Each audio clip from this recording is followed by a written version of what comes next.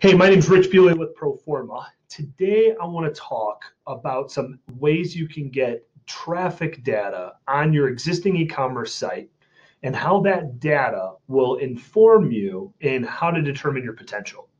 So let me give you some backstory on this. We've got company stores today that customers are using for various reasons to reward and recognize customers, to reward and recognize distributors or resellers or agencies or brokers. And they want to have a store that can arm their brokers or distributors with all the tools they need to sell, as well as products, recognition, sales items, items like that that can help that customer resell their product. And then we also have customer loyalty programs, and we have employee recognition programs, and we have marketing programs, and then employee programs built for internal employees to purchase swag. All of those stores and so many others, at the end of the day, customers are looking for what items are trending, what items are being purchased the most, what can we learn from what's happening on the site today so that we could determine what other products to make available to our customers, our employees, the whole nine yards, so that ultimately the store proves to be more and more and more useful to the person that you built it for. And ultimately you get the most traction from the store. More of your products with your brand are going into employees or customers' hands that's being used to drive your brand in the marketplace, helping you to support the sales process, or helping drive loyalty within customers and employees, and keeping that brand stability, loyalty, visibility strong. And so wanting to generate those results in a store, it's critical to know a few data points that I'm finding customers don't have access to. So the first is, how many visits do you have to your store on a monthly basis? Not only how many visits, but what are you tracking? What number of visitors can you anticipate per month? Now, of those visits, what products are the most viewed? What decoration methods or decoration brands, what brands, logos, artwork within your store are people gravitating to? So if you have a program that's used to support customers in the reselling process, what categories are they looking at? Is it sales materials? Is it recognition materials? Is it customer gifts? You want to know what category is driving the most visibility and what ranks of categories there are, so you know how to focus your creative efforts and calories into the categories that matter most. Or if it's employees, it's what brands or what decorations or what departments are looking at our products the most, so we can constantly refresh selection so that our employees have the best brands and the best options and the highest packaging or purchasing, right? So today I'm going to show you real quickly in that situation how to get external data. If you don't have access, if you don't know how many people are accessing your website per day, if you don't know how many people are looking at what products, what pages, I'm going to show you how to do that with some free tools so you can ultimately determine what products are being looked at. And then the second thing I'm going to show you a website that's going to inform you with what types of conversions you should have on your store. If you sell apparel to employees, it should be a 12% conversion. If you sell coffee, it should be 10%, or food, it should be 10%, and so forth. So you have a general idea of, if I've got 1,000 people visiting a specific category, am I getting 100 new orders a month? And if I'm not, that means I'm failing to resonate with my employees, I'm failing to resonate with my customers, or whoever my audience is. So I'm going to switch screens, and then we'll get to looking at some of this.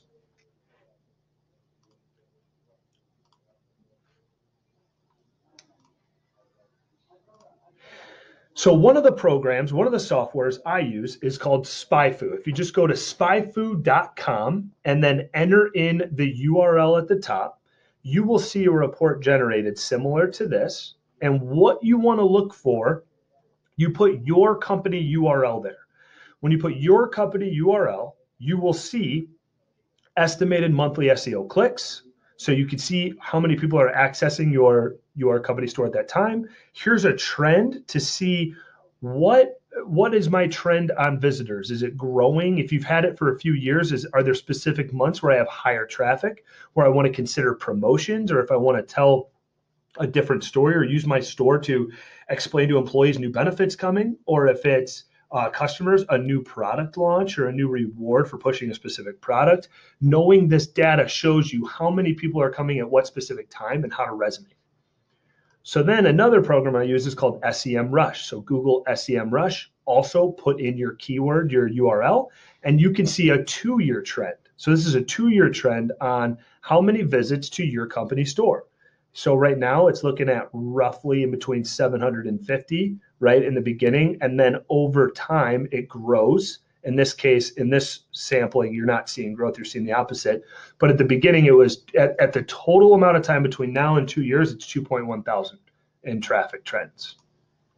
Here's your 5-year traffic trend. So you can see at the very beginning in 15, here's where they started. And now here's where they're at now as of today and what that seasonality looks like. In this case, you wouldn't think that you have any seasonality. It's more about what has happened in January or December of 2016, what happened again in December of 2018, and what happened again in December of 2019. What are we doing to get such huge spikes, right? And it has something to do with, in here, it's August where it started. So what happened that generated higher visibility to your company store? You want to think about that and then see if you can sustain that growth. Because as you can see in this example, they were doing great and then they dropped immensely. So here's the next piece of data that you can get. This is also on SEMrush. So here's a homepage, right? And this is blurred out so you can't see the actual customer. But if you look right here, the homepage is getting 1.7 thousand clicks per month, and the traffic is 83%, right? Then you have the next product at 95 visits, and they're 4.6. The next is another product at 2.71% traffic. The next most common web page is another product, and here's what that looks like. In this case, it's an account tab, trying to learn about your profile and account. And then the last one's another product at 1.55%. So as a company store administrator, the question we want to answer is, why is 83% going to the homepage and then never taking action? That is a huge opportunity to better fit the homepage to make it more relevant to your user demographics. And then lastly, here's your opportunity formula. So what we do, we look at average number of visitors, and then here's a link. It's invespcro.com, right? And you can see it here on this website. I'll also include it underneath this video so you can click it. But this shows you all of the retail entities that you're seeing here, all of the different online e-commerce stores and what their conversion rates are. So for apparel, you look at it here and it's roughly 12%.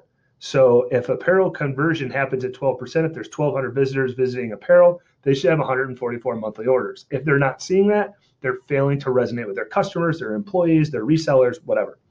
And the same here, average conversion by food. So in this case, food is right here and it's right at 10%. So if the food category was hit 1,200 times, visited 1,200 times, they should get 120 monthly coffee orders. So again, this information is designed to help you look at your store. If you don't have this data, that's a problem. You want to get the data immediately. And if you're not getting these reports that are showing you how you're resonating with your employees and your customers and your resellers and your audience, then how do you make changes to your program to support a greater experience? How are you arming your employees and incentivizing your employees and customers? How are you giving them what they want so that they can take your brand and enter into the marketplace and community, right? If you are not seeing reports that help you identify that that's your first problem, that your e-commerce store, your company store is probably not operating as efficiently as you want it to be.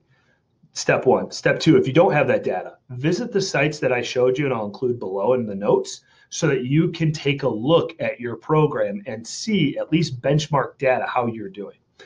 Number three, if you don't have all these logins and passwords and access to these dashboards, but you want quick information and a couple quick tips on how can you take your store to the next level, throw me your URL, send me in an email, your URL, and I will show you the analysis that I did for this customer so you can identify where are your opportunities. And if you like what you see and you want to explore ways where we can help you get more out of your e-commerce store, help you with product selection, help you with decoration, let us know. We'd love to have a conversation with you. And if it makes sense for us to partner together, we'd love to take over your store at some point.